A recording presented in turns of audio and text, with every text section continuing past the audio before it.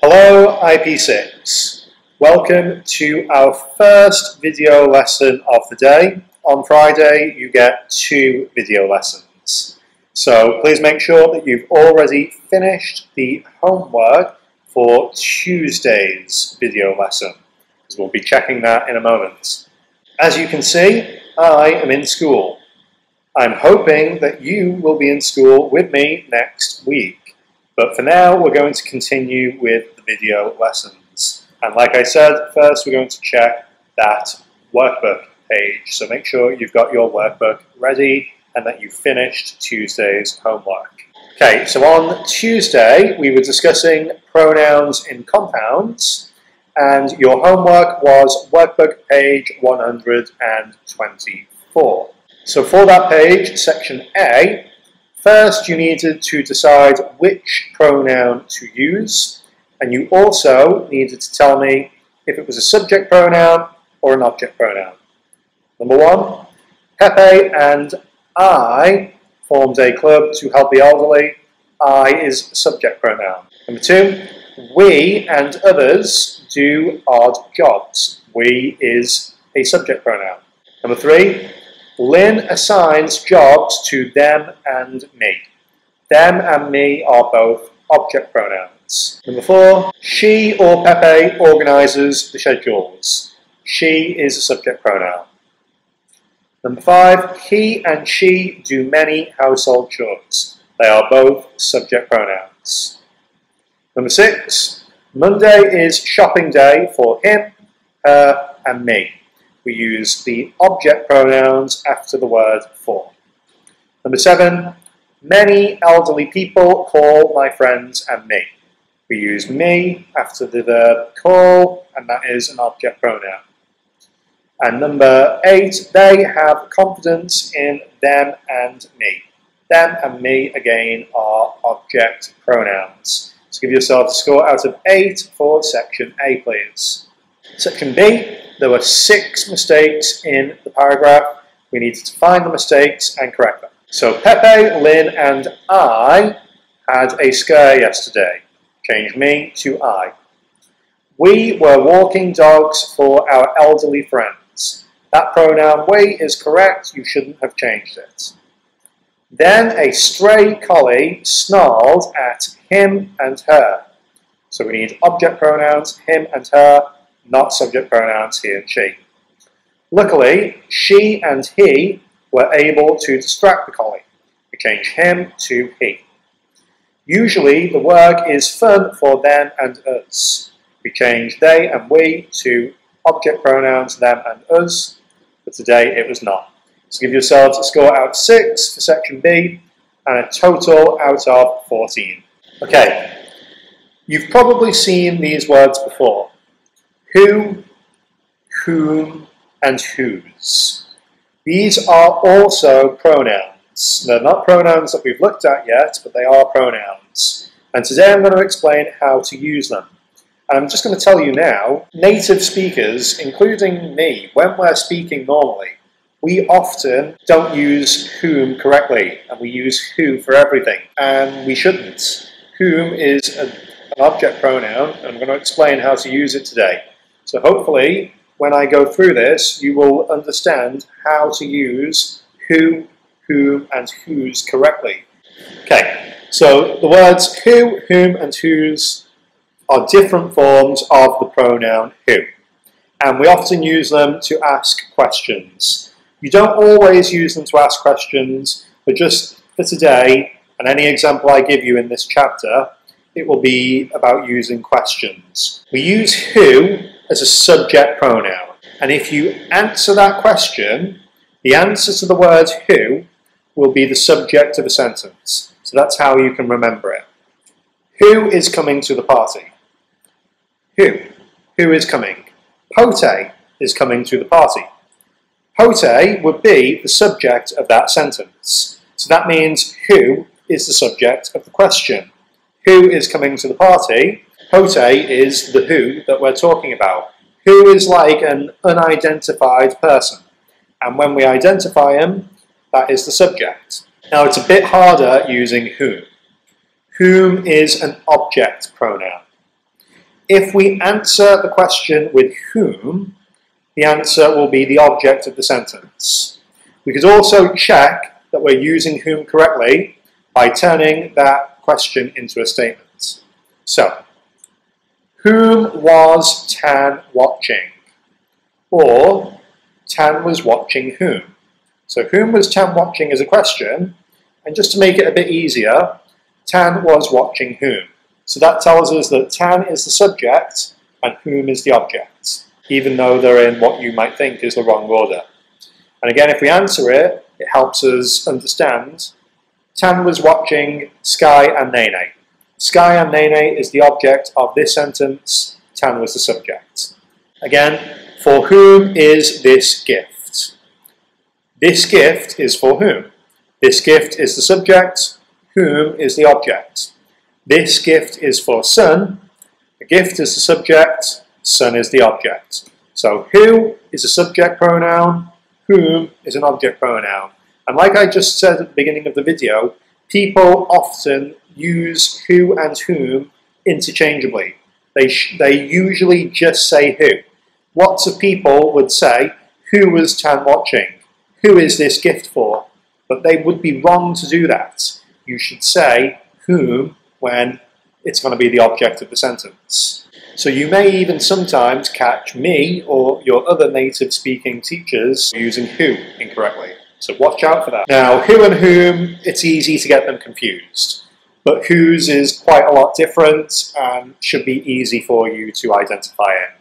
So whose is a possessive pronoun. So if you hear a question using whose, you can answer it with a possessive noun or a possessive pronoun.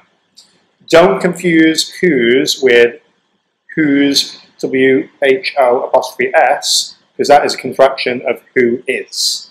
So for example, whose is this pencil? To whom does this pencil belong? So, I think it's Ty's or mine. So I can answer Ty's, it belongs to Ty, or possessive pronoun mine, it belongs to me. But whose is used as a possessive pronoun to ask whom something belongs to. Open your textbook to page 291 and answer questions 1 to 8. So you need to read the sentence and decide which word to use. So it might be who or whom, it might be who is, whose, or whose possessive pronoun. So you need to think carefully. Now, even though you're just choosing between two words, this exercise I think is actually quite difficult. You really need to think carefully. Should it be a subject pronoun? Should it be an object pronoun? Should it be a possessive pronoun? Or should it be who is? So really do think about your answers. So, as usual, if you don't have your textbook, do this on paper. If you do have your textbook, circle the correct answer. Pause the video, press play when you've finished up to number 8. So please pause now. Okay, have you finished up to number 8? If you have finished, you can keep watching for the answers. Number 1, whom did you see at the store? You is the subject, whom is the object. Like if I said, you saw Yuri at the store, you would be the subject and Yuri would be the object. So it's the same when you're asking the question, whom did you see at the store? Number 2, whose groceries are these? So these groceries belong to whom? Number 3, who is loading the produce? So whose, but who apostrophe S. Who is the person loading the produce? Number 4, for whom are you saving these tomatoes? You are saving these tomatoes for whom? Number 5, whom will she ask for the crates? She is the subject, whom is the object? Number 6, with whom are you working? You is the subject, whom is the object? Now, number 7, who manages the store for Bobby? So I could say, Bill manages the store for Bobby. And so Bill would be the subject of the answer, so who is the subject of the question? Number 8, whom will you send this bill to? Again, you is the subject, whom is the object. So, give yourselves a score out of 8. I do think that was quite difficult. There were lots of examples where you needed to use whom, even though naturally you might think the answer should be who. So, if you scored 5 or below, I want you to rewind the video to the beginning of the PowerPoint where I started talking about who, whom, and whose. If you got 6 or 7 or 8, you can continue watching and do the next exercise. So look at questions 9 to 16.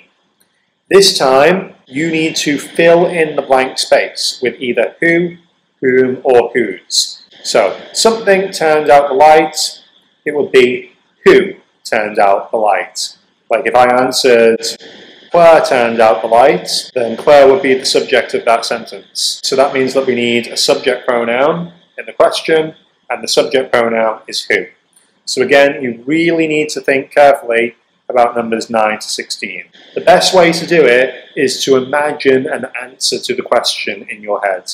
If you answer the question, think about what word you used as the answer, and then think about was that subject or object or possessive, then that will tell you whether to use who, whom, or whose. So, as usual, pause the video, write the answer, and press play when you've finished up to number 16.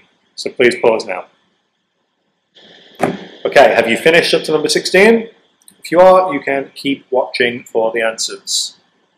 Number 9 is actually a bit tricky. I'm happy to give you 2 answers here.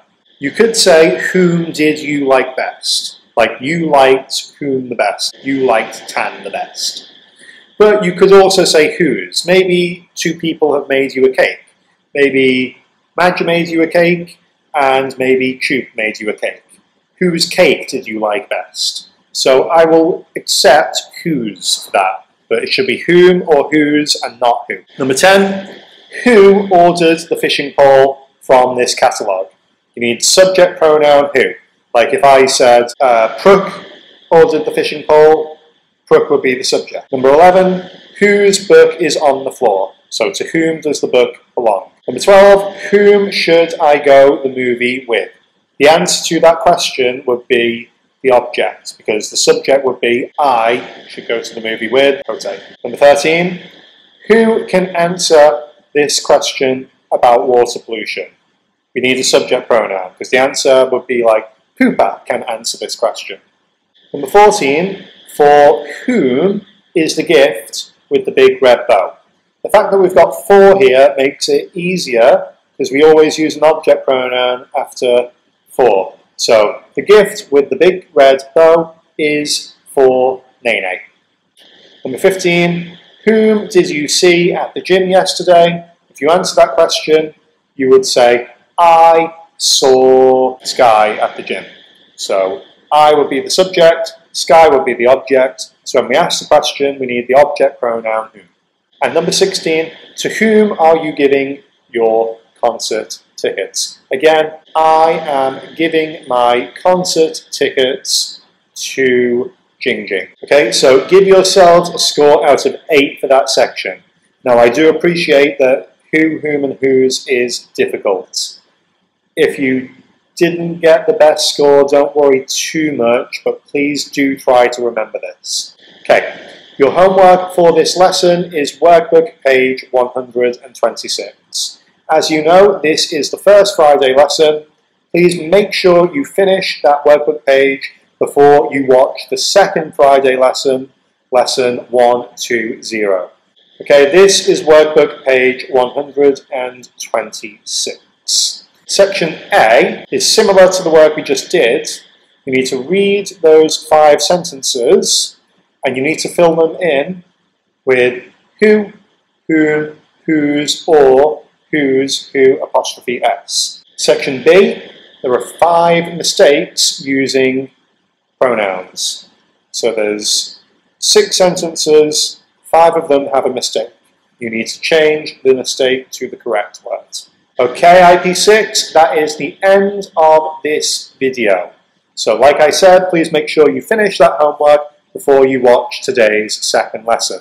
Until then, for now, thank you, IP6. Bye-bye.